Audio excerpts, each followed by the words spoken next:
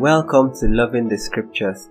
I'm your host, your friend, Joshua Olunlade, and together we'll be exploring God's Word to find insights, learn from Him, and to fall more deeply in love with Him today. Let's begin. Shall we say a word of prayer? Our Father and our God, we say a big thank you for the opportunity that you have given unto us to be here again today. We are grateful and thankful because your word is always opened up unto us. Lord, we are thankful. We say let your name be glorified in Jesus' name. If there is any way that we have sinned against you, Lord, we are sorry. Please forgive us, O Lord, in Jesus' name. Lord, we ask that you would open up your word to us this morning and you would let us learn from you. In the name of Jesus, amen. So welcome again to this episode of the podcast. Today we are going to be studying from the book of John chapter 1 verse 35 to 42. In the previous episode, we studied from the book of John chapter 1 verse 29 to 34, and we see the Lamb of God revealed. John said, "This is the Lamb of God that takes away the sins of the world." And we see how John identifies the Lamb of God. He didn't identify him by his facial expression or by the way he walked or by the way he talked or by the works that he did. John identified the Lamb of God, the Son of God, by the Spirit of God that descended upon him. And we established that it is the Spirit of God upon us that makes us children of God. It is the Spirit of God within us that crieth, "Abba, Father." Now today we will be studying from the book of John chapter 1 verse 35 to 42. And I will start by reading the text, then we are going to discuss some interesting things I found in the scriptures, and finally I'm going to leave you to allow the scriptures to be in your heart and for you to be able to meditate on it so that you may be changed by the scriptures. Okay, John chapter 1 verse 35 to 42. I read. The next day, John was standing with two of his disciples. When he saw Jesus passing by, he said, "Look, the Lamb of God." The two disciples heard him say this and followed Jesus. When Jesus turned and noticed them following him, he asked them, "What are you looking for?" They said to him, "Rabbi," which means teacher, "where are you staying?"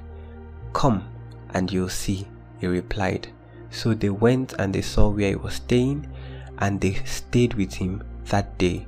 It was about 4 p.m. Andrew, Simon Peter's brother, was one of the two who heard John and followed him. He first found his own brother Simon and told him, "We have found the Messiah," which is translated Christ, and he brought Simon to Jesus. When Jesus saw him, he said, "You are Simon, son of John. You will be called Cephas," which is translated Peter. Thank you, Jesus, for your word. So now let's just quickly look at the word that we have read today, and let's pick out some of the interesting things that I found there. Now we go back to verse 35. The next day, John was standing with two of his disciples. So this is sequel to what happened in the previous episode of this podcast now.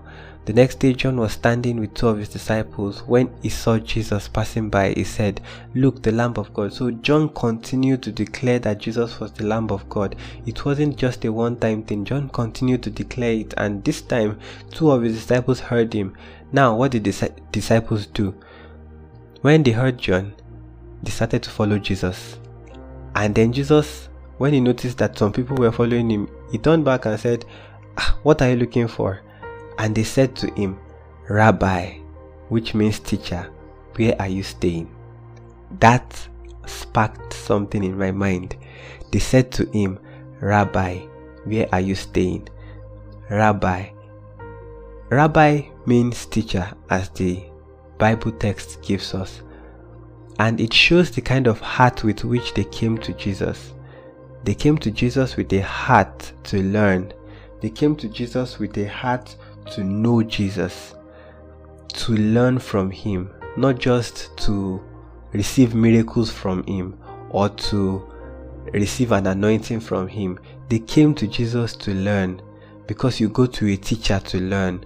So the first name that they identified Jesus by was not miracle worker or promise keeper or any of these things. It was Rabbi, which means teacher. Where do you stay? It also makes me to ask the questions, why am I following Christ? Am I learning from Christ? Or am I just here to receive miracles from Him? And that is what it made me to think. And prior to this, we see that these disciples were disciples of John, and they heard John speak, and they acted based on what John said. And that too touched me about the text. If these disciples could act based on what John said and follow Jesus based on what John said, then it makes me to think, who am I following? What are they saying? Who am I listening to? What are they saying? And how is it affecting me? Where is it leading me to? Am I listening to the voice of God? Am I listening to the voice of men? Am I listening to godly mentors that will teach me things that I did not know about God? Or am I just listening to social media and all its sayings? Who am I listening to? And what am I getting out of it? And where is it leading me to? Okay, so let's move on quickly. So they said to him, "Teacher, where are you staying?" They were ready to learn from him. And this shows us a posture of their heart and how our hearts too should be. We should come before God with a posture to learn from Him and not just to receive from Him. Because by learning from Him, that is the greatest receiving that we can get from Him. There was that story in the scriptures where Jesus visited two sisters, and one of them was trying to make sure that everything was set for Jesus. She was trying to make sure that the plates were organized, that the cooking was well done and everything. And the other sister came and just sat down at the feet of Jesus. And the hardworking sister came and said, "Jesus, why won't you tell this my other sister to join me?" And Jesus said, "One thing is needful, and that is what this your sister has chosen." To learn from Jesus is what you need, what I need, what we need for life. So we should come before Jesus with an attitude, with a posture to learn. Now, we go on with the text. "Come and you'll see," he replied. So they went with Jesus and they stayed with him that day. And the next part that really stood out to me is when they said, Andrew, Simon Peter's brother, was one of those who heard John and followed Jesus. Now, what did he do? Verse 41 says that he first found his own brother Simon and told him, "We have found the Messiah." We have found the Messiah, which is translated the Christ. And he brought Simon to Jesus. Simon was Andrew's brother. Now Andrew, when he heard John speak about the Messiah, about the Lamb of God, he went and looked for his brother and said, "Brother, we have found the Messiah." It brings a very serious question to my mind. Do I call my brothers, my sisters, my family and my friends to Jesus? I do remember my own "we have found the Messiah" moment too. When I was in secondary school, my sister came home one of her semesters. She was already in university by that time, and she was playing a recorded message, and I was in her room. It was by that recorded message that I began to take God seriously. I just was hearing it and it was making new sense to me beyond what I've been hearing in church all this while. Not like what I've been hearing in church was not good, but God just used those messages to really speak to me directly. And she was the Andrew that was calling me Simon, saying, "We have found the Messiah." So she was the one that really shared the scriptures, shared the word, eventually led me again to Christ, and that is how my Christian experience started anew. What do you lead your brothers? What do you lead your sisters to do? Do you call them and say, "Brother, sister, I have found something that can help you. I have found something that can help you to grow in Christ. I have found something that can help you. I have found a book that I need you to read. I have found a resource that I need you to go through. I have found a church that I want us to start attending. I have found a community, a Christian community that can help us to grow."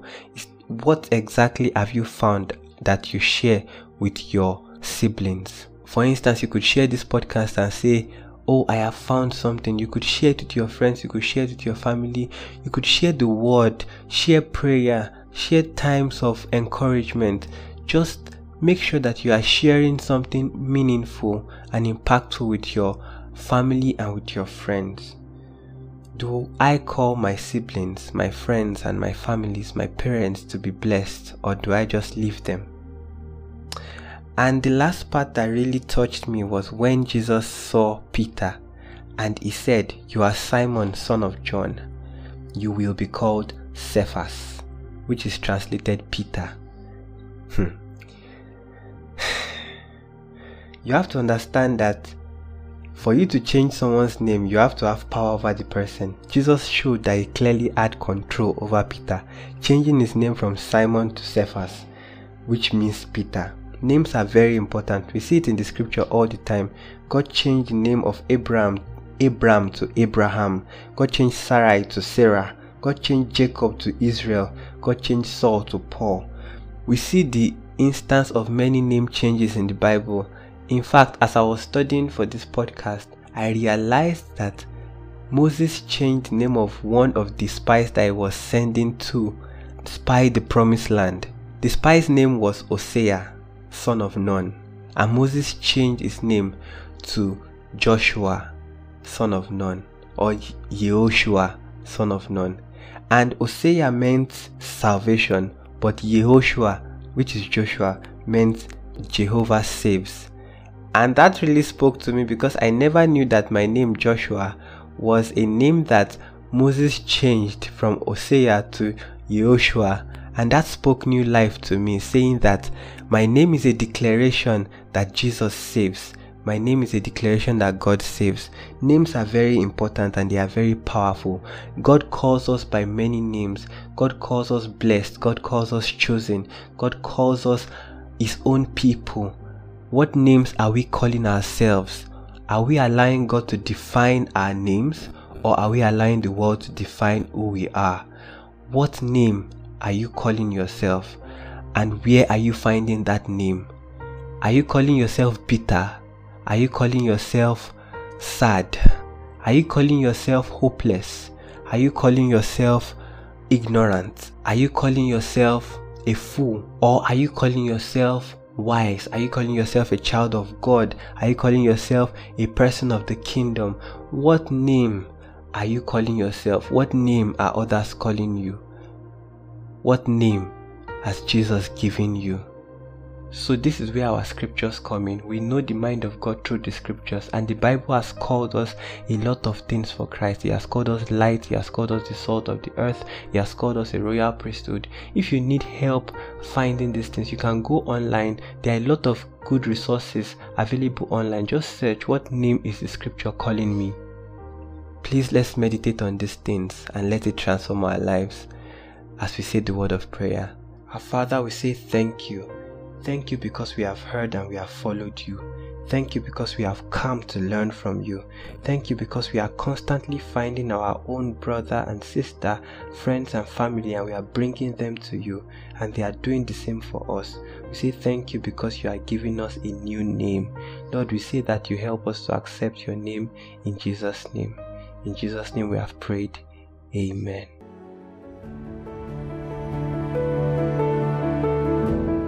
I believe you have been blessed by this episode of the podcast. Please follow us on this platform or on wherever you get your podcast. Also, please share with your friends and family so that they can be blessed by it too.